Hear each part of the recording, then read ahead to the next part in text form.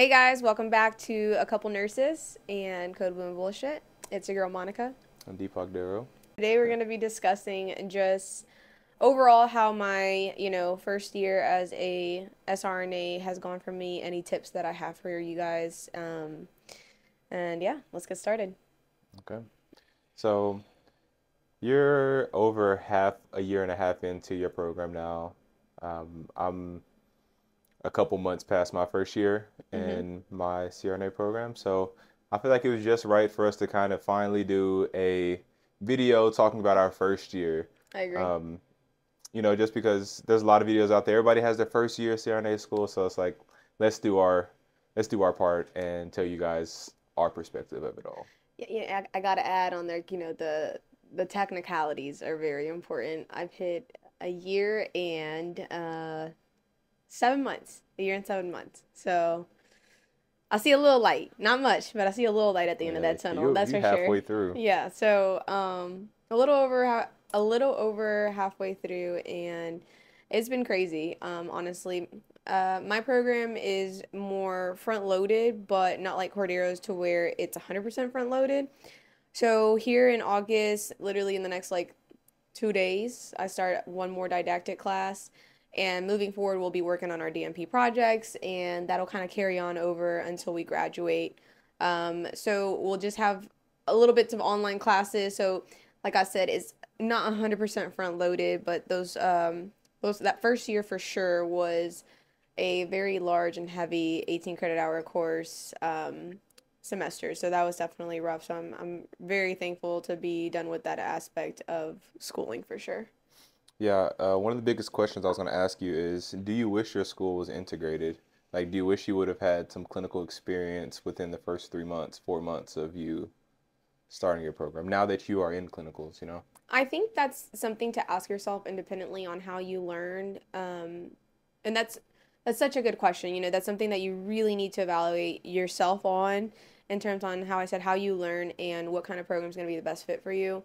I can see the benefits of an integrated program. I really, really can because, we're walking into clinicals, and although we have ICU or some may have a little bit of ER or pediatric ICU knowledge, but for myself, having, that ICU knowledge, stepping away from the bedside kind of takes you away from your routine essentially, what you were really good at, you know what I mean? Because you were doing it every single day. So it can feel a little bit awkward, whether you're talking to patients or, doing basic skills like an IV, you got to kind of have to refresh your memory, you know what I mean? And, everyone's different. Mind you, it may come to you back like muscle memory. Like it was pretty simple for me to start my IVs, which I was thankful for. In terms of integrated, I don't wish I went to an integrated program for myself just because I'm a little anxious coming into this next semester where I'm going to have a pretty difficult, cardiopulmonary principles course. And it's one of those heavy courses, even though it's just one, along with prepping for your DNP project and, wanting to spend majority of your time in clinicals because that's where, the fun is, right? Even though Yeah. there's challenges. I can't imagine going through that with like 3 or 4 courses, and being expected to show up to clinicals, have your care plans ready, when that clinical experience is still new. No matter where you're at in the program, it's still a new experience. It's different from what you were doing in the past. So I like the way that it's going right now because the way that I learn, I like to, although I am like hands-on person, like I can see the benefits of an integrated program for sure. Like you're learning the material and you're seeing it firsthand, so you're able to kind of paint this huge picture together, right? Yeah. But then there's all these discrepancies, because how you learn a book versus how you actually practice sometimes can be a little bit different. So I like the way that things are going for me because, I was introduced with a really large amount of content and information for the last, year and a half. And now I've surprised myself with being able to retain that, or even if I read back up on something, I'm like, oh yeah, like this is how this works. And, being able to take care of patients and apply that knowledge to my patients, I can see the benefits of it. But again, everyone has their different kind of cup of tea. Like for me, I do like the way that my program is structured. I do wish it was a little bit more like yours in terms of 100% front loaded. Mhm. Once you start clinicals, like you're done. So yeah. Yeah, I'd like us to get one of those people on that are in an integrated program just Yeah. to see how their experience was, because I feel like, 4 months into your CRNA program, you're still so green. And if you're talking about putting a care plan together 6 months into your program, it's like you barely even really understand that Right. pathophysiology Right. and, how drugs really work. And I know it's going to eventually come, but it's like, when does that click, you know? But I feel like maybe those people that are in integrated programs, they're a little bit stronger early on by the time that we start our clinical rotations, which Mhm. would make sense. You know what I mean? Yeah. But I think for me, balance in life and going the route that I'm going with a front loaded program has just helped me personally, and that's what I prefer. Front loaded program was stressful as it is. I can't imagine dividing those courses in half and being at clinical, showing up every day, like you said, prepping a care plan, taking care of patients, putting people to sleep, like In the OR, in the thinking about a OR. test you have Oh my God, 2 days. like my anxiety would go through the roof because even I having could be like studying right now. exactly like even being an 18 credit hour, and I put such an emphasis on that all the time because it was hell, you know what I mean? But like Yeah.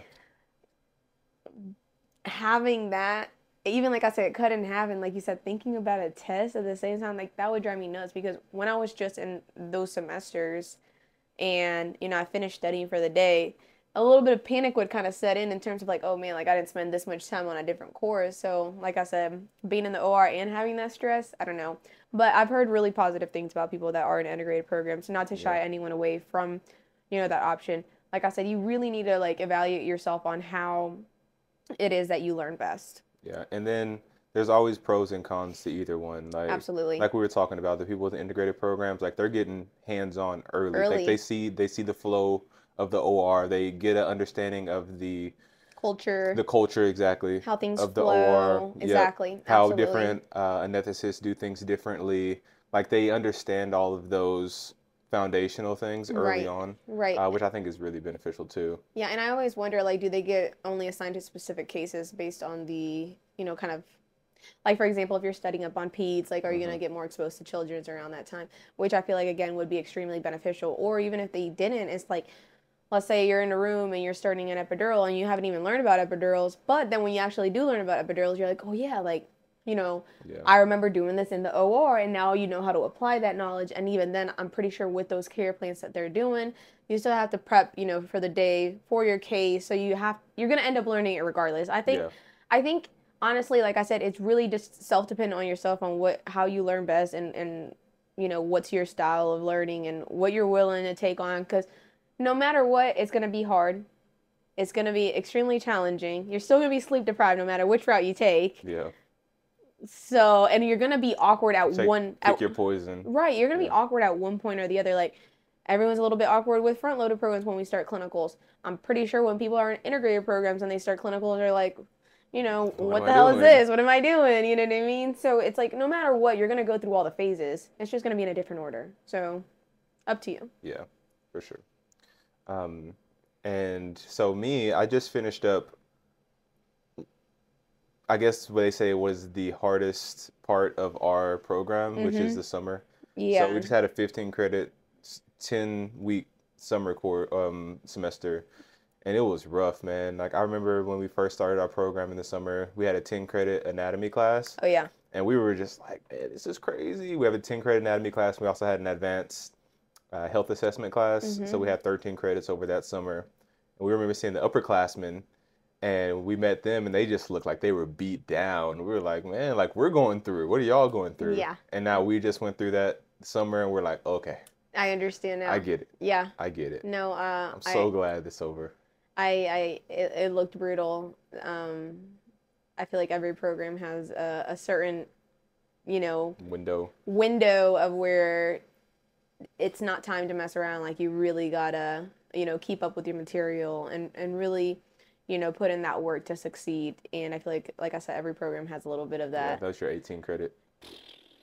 Man, I thought it was never gonna end. It was rough, but you know what? Definitely worth it. It shows you that you can push through, and everyone's capable of getting through a program. At the end of the day, I look at it as an investment. Like, yeah, I'm studying all this. like, yeah, I'm spending all this time studying, but like I said, it's an investment for your future and how you're going to be caring for your patients. Suck it up, deal with it, you know, short-term sacrifice for a long-term goal. So Put that on a t-shirt. I should. But yeah, so it's been exciting, and definitely now that I've been in clinicals for about 2 months, close to 2 months, I believe. I'm starting to like put things together, and no way or form I'm any kind of expert at all, but it's just really nice to see the growth from day one, you know, to where I'm at right now.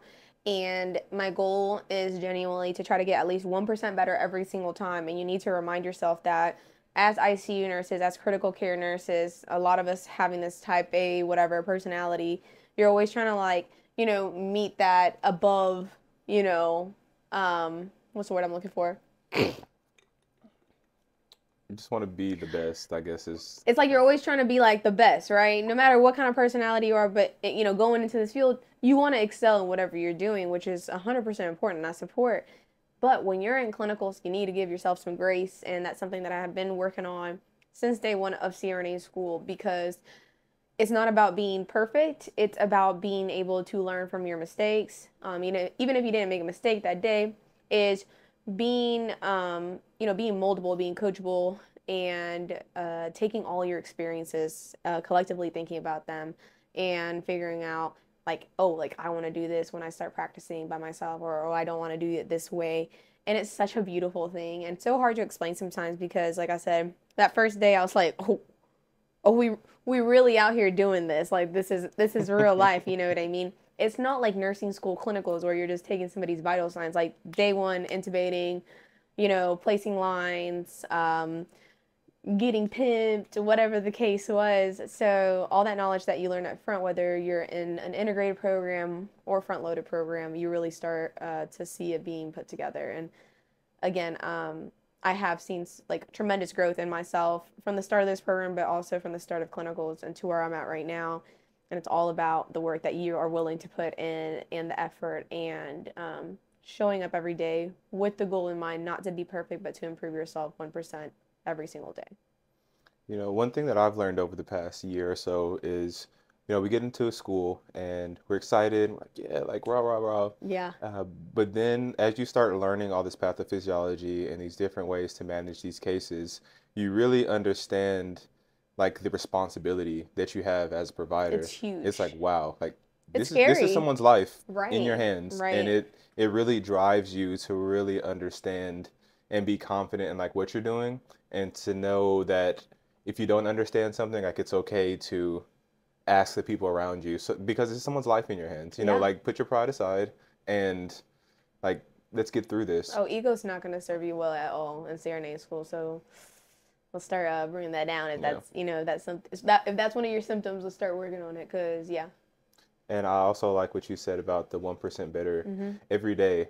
And if you take that mentality where you're like, I'm going to be 1% better every day, if you think about 365 days, you're talking about being over 300% better at the end of the year if you just focus on that 1%. And most importantly, focus on yourself. Like, you know, I don't really care what anybody else is doing. Like, it's me. I'm paying for this. This is my investment. I'm willing to help other people out. I'm not saying that's not the case. But what I'm saying, I really truly just care about my success, because if you're comparing yourself to somebody constantly, or oh, how come they've been doing these skills or these lines and I haven't gotten the opportunity, you got to start questioning yourself and saying, okay, what is he or she doing that I'm not doing, and how can I get that opportunity, right? You got to be Hmm. hungry. Like, you got to show up to clinicals freaking hungry. I'm tired every single day, but no matter what, I'm willing to put myself in any uncomfortable situation, because at the end of the day, it's going to be a learning experience. And I rather learn how to do something during this time, this forgiving time right now, than when I'm on, you know, on the floor by myself. You know what I mean? So, Yeah, um, comparing yourself to others, and we've said this in the past, is like the number way to rob yourself from it's toxic. And it's happiness. hard to too. It is. Because like as we were talking about earlier with the integrated programs, like I see some of the SRNAs out there and they're Yeah. like, I'm further along in my program than them, but they're like taking photos and videos like in the OR, and I'm Yeah. just like, Yeah, dude, but you know, like some of those people are capped. You don't know what they're doing. You don't know their you're success right, you're rate. right. But But that's I'm just saying like it's hard to like really step back and be right, like I'm where I'm supposed to be right now. right, Like you have to take it takes a lot of like self-reflection right. and I guess like focusing on like your emotions, you know, emotional Yeah, understanding to yeah. step back from that. You got But to wake up in the morning and say, especially once you start going to clinicals, like you're gonna come home. And I kid you not, if I come home every day saying like, damn, I sucked, damn, I sucked, like you're gonna suck. yeah. Like you're feeding yourself this negativity. And again, you're not going to clinicals. They're not expecting you to be this like independent CRNA provider like from day one or month two. You know what I mean? They expect you to grow. They expect you to learn. They expect you to ask questions. They expect you to be professional. They expect you to be kind to everyone in the hospital. Like they expect you with the knowledge that you're coming in to being able to apply it to certain cases. So again, the biggest way to rob yourself of happiness is to compare yourself to other people or what you see on social media. A good way that I've worked on changing that is, you know, you hear somebody doing a skill. Wow, how did you do that? Tell me Hmm. about it. Do you have any advice for it? You know what I mean? That's how you can help help the community, help your classmates and things like that. If you're out here being a hater, that's on you, and Yeah. Some people just got hate in their blood though. that's ick. You know, So yeah. you got to get that about you, man. No, man. Like for example, I was able to do the McLot mix, and I was so stoked about that, and posted a little syringe picture, and had a classmate or two asking how it went. Gave them the ingredients, like, hey, this is how you do it. This is the formula. This is how much drug you put in here. Like, this is how Hmm. well it worked. This is also other like adjunct medications that we use throughout our case. So, Well, well, that's so important though, because that's how you bring the profession up. Like I think a lot of people get stuck in this individual, like focus on yourself, to an no extent, doubt, yeah, 100%. yeah, But as a profession, we need to be sharing knowledge and to right. be encouraging others to be, hey, this is how I did this.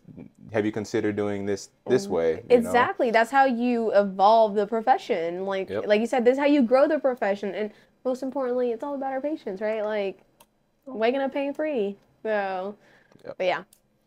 Um, Another question I was going to ask you is over the first year of your program, did you find that you changed your study techniques at all? Did you change how you did, like, did you study from day one the same way Oh, throughout the absolutely first not. year? No. What was the biggest change that you noticed? So in nursing school, I pretty much studied independently. So I will say like that really didn't change. I did have one classmate that I would study with. And we really got along in the ways that we studied, and I saw a benefit in it. When I first started this program, I started studying with about two other classmates. By like day three, I was like, yeah, this isn't working for me. The way that they study is completely different from the way that I study. And I was like, immediately, no, cancel, cancel. Like, I gotta change this up. So I started studying by myself and realized, like, oh, like, shit, this is a lot of information and I'm not really understanding certain aspects. And sometimes I like talking to other people and seeing where I'm going wrong on understanding something. Again, it's a shock. It's an academic shock whenever you first start CRNA school. No matter how bright you are, or graduated top of your class, whatever the case may be in undergrad, you come to CRNA school, it's undergrad on steroids plus more. Yeah, we're all little shrimps. Oh, yeah. You're like, I didn't know that, the cell could go even deeper than it actually does. You know what I Wild. mean? It's wild. So I started studying with another person and it worked well. I did that probably for that first in-person didactic semester. I did that for that first semester, but I did still study a lot independently. I was not ready to meet with this individual unless it was like 2 days prior to the exam because I am very selfish with my time and I wanted to make sure that I understood the concepts fully before, sharing my time before an exam with somebody else. And so for me, studying independently is what really works for me. Repetition is key. I utilize Notion. You can ask Cordero, he makes fun of me all the time. He'd be like, talking about a certain topic, I'd be like, I got a Notion for that. So me, I'm really good on memorizing. I memorize things very well. But I still am able to apply that knowledge that I memorized. So I'm not just memorizing to just like brain dump by the end of the day. So yeah, loaded question, loaded answer. I Yeah. basically evolved to studying 100% independently by the second 18 credit hour course semester. And that's what worked well for me. Like I'm talking about when I say I'm repeating, like I'm going through my notions, which are extremely long, multiple times throughout the day, and I would divide them up within days and ensure that I can still retain everything, and would start that process over every single day until it was time for my exam. Over my first year, I found that I studied with a multitude of different people. I probably studied with 6 different people. And I was talking to my mentee the other day, and I was telling her that you need to not take things too personal when it comes to like studying. Oh my God. Like you Yeah. can have people that you're cool with, but they might not be a good study partner Right. for you. And it's not a personal thing. Like try to explain to them that it's not like I don't want your feelings hurt, but it's just not working. Like we just can't study like this. And some people are going to take it rough and be like, oh, well, the person doesn't study more and do whatever, think whatever they think. But to your very first point, like it's on you. Ego. Like you're paying for this. Like if the study technique that you're using isn't working, then you got to change some things up. Absolutely. Don't just stick around with your study group because you guys are friends, just because you guys are cool. Right. Don't get any FOMO, like fear of missing out with these people, because we paying good money for this degree. Like, I'm telling you, day 3, I was like, nope, canceled, gotta change this. I didn't even have a test like coming up, but I just realized like things weren't sticking. You know what I mean? I would ask a question, and the way that these people would explain it to me wasn't sticking. And so, like, Cordero was saying, is you gotta, you gotta switch that habit quick, because in CRNA school, at least for my program, a lot of my courses only had 3 to 4 exams, and every test went up in weighted percentage. So you don't have a lot of room to screw up. I guess another thing I'm thinking about over the past year, and we kind of learn this when we start getting into school and you're studying for your interviews and things like that, it's like knowing the why. Like people always say that, like know the why behind it, but Right. it's so important because there's so many things that overlap. Like so many disease processes overlap with so many of the medications, and like you need to know how it all works and why it Right. works. My professor he continues to tell us this, that if you understand pathophysiology, if you don't understand normal physiology and pathophysiology, then pharmacology becomes easy. Very Because the true. drugs that we use are pretty much working on regular physiology. They're That's mimicking so regular true. physiology. Or I was like, oh, that's a really good tip. So now I'm really focused on the pathophys, and then you automatically know what the drug does Right. based on, you know. Right. I mean, every pharm lecture that we had would start with an introduction to the disease process and the systems, the transporters, G proteins, what G proteins, enzymes, man. whatever it was, understand the normal, and then applying that pharmacology and those medications being put into play, and what that's blocking or what it's triggering. So, absolutely. My program, we have 2 advanced pharmacology classes, and then we have 3 anesthesia pharmacology classes. It's crazy, man. And the very first pharmacology class we had, they were talking about all the different receptors, the channels, and the voltage gated channels, and the G proteins. Listen, G proteins aren't going anywhere. Dude, I they kept thought they popping up introduced them to us, and I everywhere. was like, oh, okay. G protein is going to do a little bit of this, and this a No, little extra. nope. Last quarter, they came back up, and they were probably the most important thing we learned that It's quarter. involved with all our drugs, Yeah, literally. they're going to keep coming. Yeah, So, 100%. yeah, respect to the G proteins.